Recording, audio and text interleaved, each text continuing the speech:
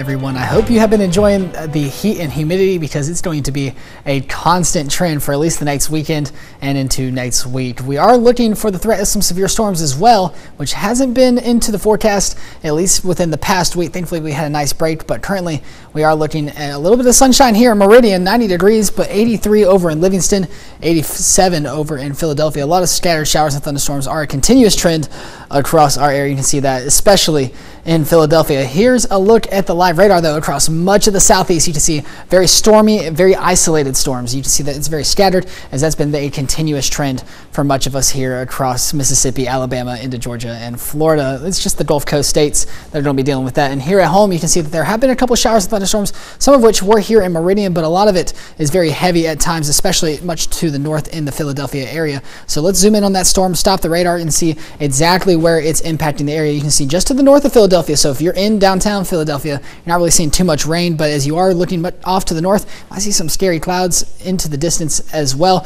It reaches all the way over into DeKalb, and a lot of us are going to be seeing some heavy storms, and that will continue to move off into the southeast. So let's talk about when the storm systems will be pushing off and when we'll start to see our severe threat for the weekend as well. So we're going to start here, seeing 84 degrees here in that Meridian time frame as we go back into that 12 a.m. A couple stray isolated showers and thunderstorms, but we'll be watching for mainly clear skies for at least the overnight hours tonight into early morning tomorrow. There's a slight chance for a small shower, but most of us won't see a drop of rain in the early morning hours. As we go on throughout our day, we start to see a slight chance for an isolated shower or thunderstorm, but if you look off towards our northwest, you'll start to see a line of storms forming, and it'll continue to push down into our area around 7 to 8 p.m., be at the heaviest around the 9 p.m. time frame. Some of these storms could be packing a punch just because we are going to be seeing a little bit more heavy rain, especially off into the north, and they are in that level 2 out of 5 risk zone, so it's very important that you are watching for these storms, but it looks like the severity is going to die out quite a lot, especially as we head into the overnight hours. Around 6 a.m. on Sunday. Sunday is the day that we are watching for the main threat for some severe storms. We're going to start off another copy and paste sort of day, very mild as we head into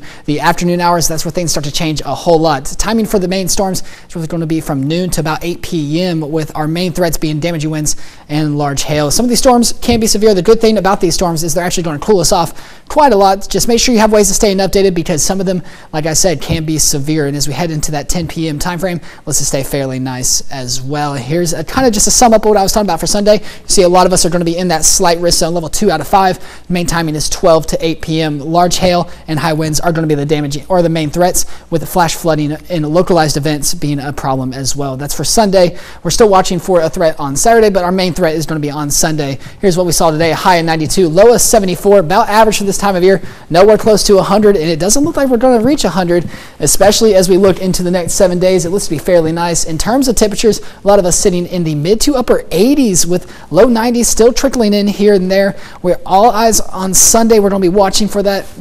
It's still a couple days away, but as of right now, the model trends are showing more severe storms coming into the afternoon, so we could be bumped up into an enhanced risk. But we're